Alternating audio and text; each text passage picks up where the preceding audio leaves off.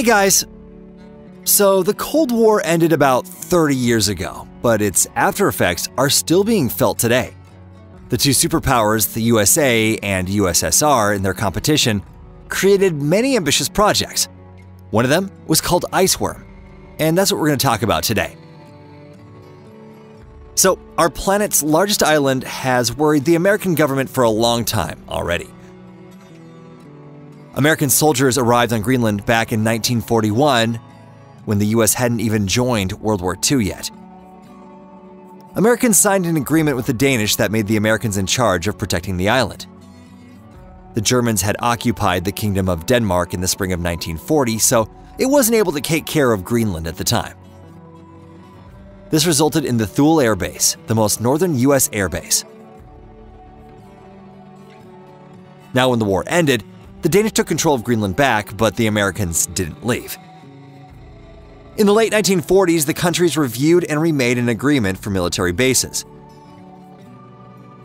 Denmark also joined NATO in the late 1940s, becoming one of the first members of the alliance.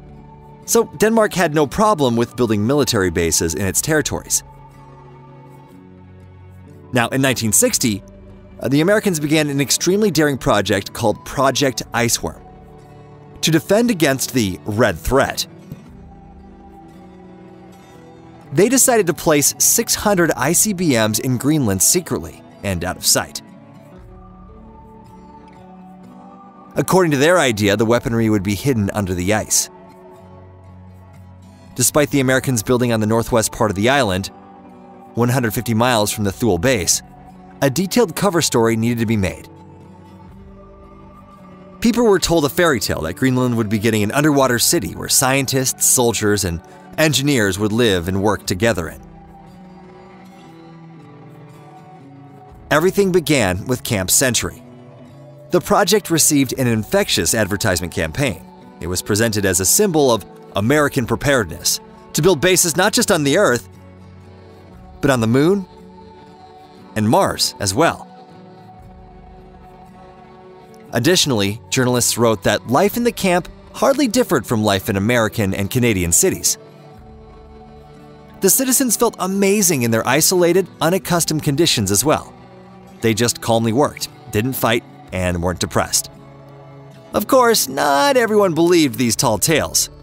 Now, some were suspicious that Camp Century was mostly military in nature. Well, that's because that's what it was. It was made to research the possibilities of building and designing the infrastructure for Project Iceworm. The Americans needed to build in harsh climate conditions. Wind speeds could reach 124 miles per hour, and temperatures dropped as low as -67 Fahrenheit. There was no comfort, but plenty of snow. Additional difficulties arose because the material and equipment couldn't be delivered by air. The only land-based way to deliver them was huge sleds with tow trucks. The route from Thule Base to the camp took about 70 hours. Swedish snowplows were used to carve the path. They moved up to 1,160 cubic feet of snow per hour and threw it a great distance both sideways and upwards. The main trench, stretching 1,080 feet long, 26 feet wide, and 30 feet deep, was ready first. The tunnels were braced from the inside with steel beams, and steel sheets were placed on the roof. Then the tunnel was covered with snow and ice. Wooden barracks were placed inside on pallets to keep the floor and snow separated by an air layer. The same design was done to the walls to keep them from melting. In the end, the Americans made 21 tunnels that totaled 1.9 miles in length. 200 people were sent to live there. The military brought the world's first mobile nuclear reactor, 2-megawatt PM2A, to provide electricity to the camp. That amount of electricity was excessive for the camp, who only ever used at most 30% of the maximum.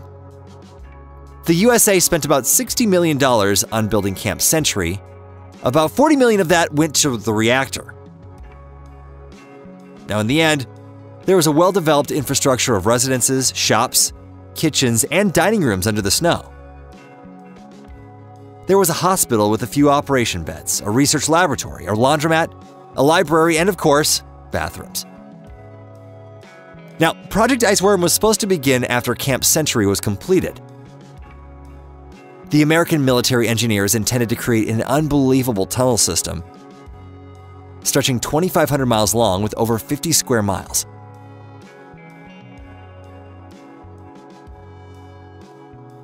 About 3 times as large as Denmark. In total, the complex was to house 600 nuclear missiles. Moreover, they would always be in the tunnels. 11,000 soldiers were to serve on the base. Additionally, modified Minutemen missiles capable of reaching the Soviet Union were developed for Project Iceworm.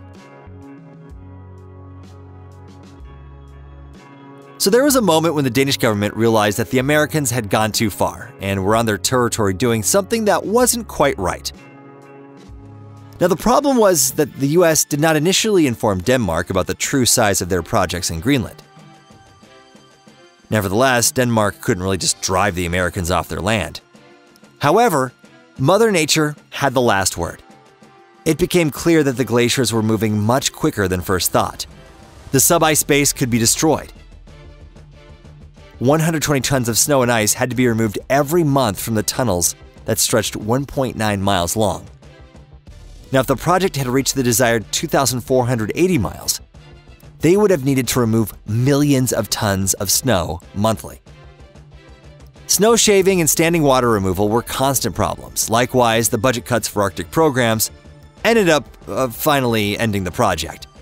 Now, although the US Army concluded that the sub-ice camps were completed, the nuclear energy could give significant benefits and the obtained experience would have incalculable significance. In 1964, the reactor was dismantled. Project Iceworm was canceled, and the Camp Century closed permanently in 1966. Since then, the trenches have collapsed, and the remains of the equipment are buried under snow and ice along with the nuclear waste from the reactor.